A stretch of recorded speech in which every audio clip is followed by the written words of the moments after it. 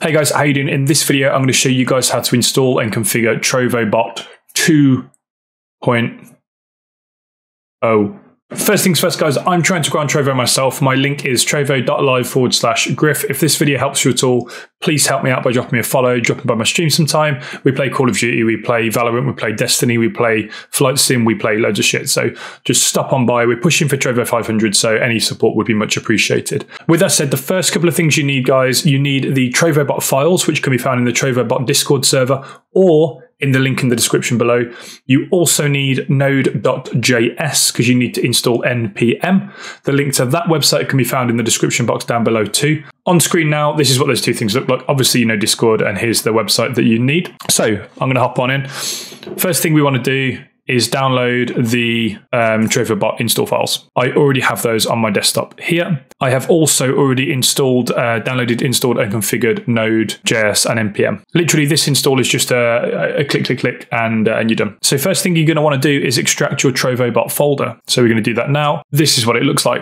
Right, so once it's extracted, you want to open this folder up. Then you want to go File, open with PowerShell, open PowerShell as administrator. If you don't have this option, you open PowerShell and you browse to this folder location, the folder that you've extracted. If you don't know how to do that, you do like cd c:/ / etc. all the way down. Obviously, Google it if you need help with that. So once you've got PowerShell open, you type npm space install, and you just let this run through. So once it's gone through, you should see no massive red warnings. This looks fine to me. Once you've done that, you go back to your folder, you open up the settings.json, and you press edit.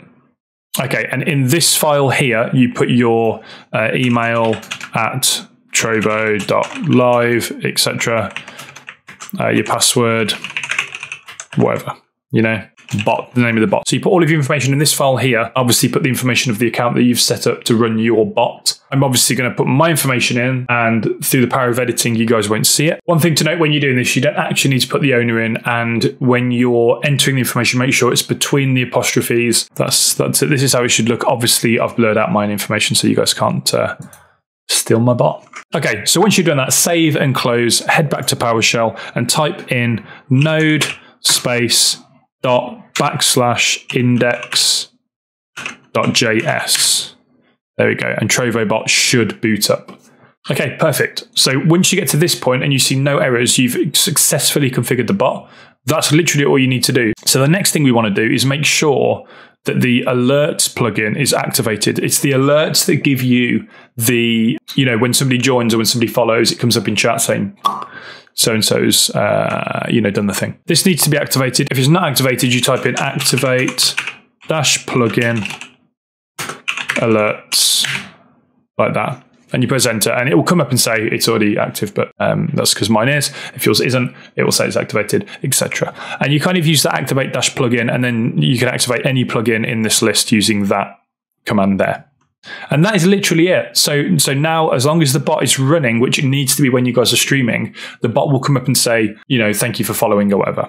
The next thing you want to do, if you want to take it one step further, is go back into your Trovobot folder, go to plugins, go to alerts, and then go to alert.json and do another edit here. Now it's in this file here that you can change the message that comes up in chat. So if you want to say, what's good, user, thanks for the follow, you just type that in. Make sure it's within the apostrophes, and this here is the user variable, so don't change that, obviously. But apart from that, yeah, just chill, just go and update your stuff. And I hope this video has been helpful. Obviously, as I said before, I'm trying to grow on Trovo, so drop me a follow, drop me a like, drop me a view, all that sort of stuff. If this video does well, I'll do one for showing you how to get the alerts working on OBS, you know, popping up on the screen like you see on Twitch and Facebook and YouTube and stuff. So that is it for this video, guys. Catch you in the next one. Peace.